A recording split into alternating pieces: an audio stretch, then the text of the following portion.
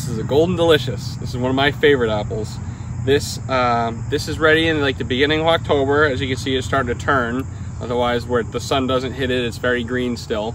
But it's almost ready. My favorite part about this apple is it's a really good eating apple. It's not super sweet, but it's still really good. And the best part is they hold for a very long time.